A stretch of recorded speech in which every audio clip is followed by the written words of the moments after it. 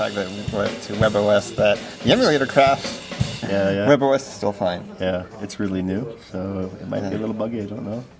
Yeah, it's like I mean, they basically had to start like after it was presumably public that, or not too long before. I'm guessing that Palm's been working with them. Yeah. I just don't know how long. I mean, they just announced the emulator yesterday, so it's okay. So we're good. So there's the old school calculator, and then the new school calculator. So with the motion apps with the emulator, obviously it'll be you can port old Palm applications, just sideload old Palm applications. I think there's still a lot of people who will want to develop on WebOS because WebOS is going to take advantage of synergy and kind of web services and kind of always being connected.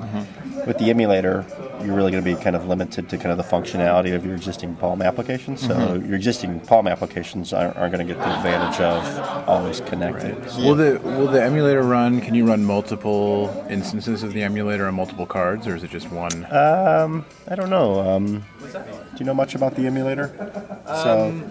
A little bit. We're kind of fooling around with it. Okay. Did you have a specific question? Yeah, I was wondering if you can run multiple instances of the emulator in multiple cards, or if it's just one. Right now, I believe it's just in the one. Just the one. Okay. Yeah.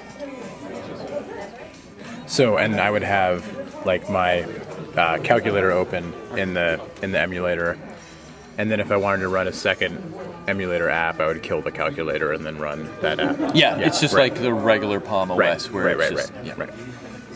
Not that anybody would want to multitask on the old one, but you've got a beautiful new operating system. Right, do but that. you see these things and you think of these questions. Yeah, no.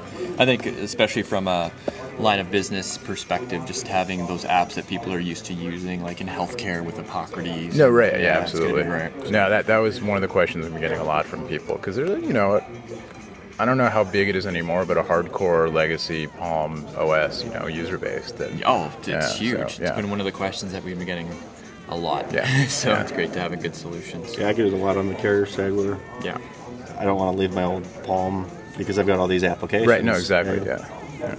Cool. Are those live, the apps that are in there now? Like, would Epocrates run? Yeah, Epocrates runs. So you can basically load it up. Oh, this is the trial thing. Okay. So this is like, how it works, right? So, and you just kind of go into whichever one that you want to go to. So it's all live. And the 5-way navigator works, and you can go to the home button, and you keep hitting home, and it goes through all your different things. Like even Bejeweled works. So. But now you can listen to Pandora in the background while you do it. And then you can still control Pandora right here while you're through notifications. So. Cool.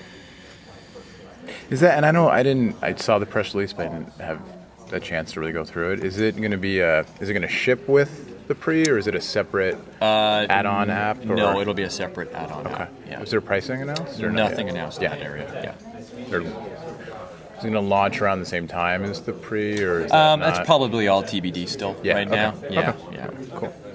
But as you can see, it's in great shape. Yeah. No.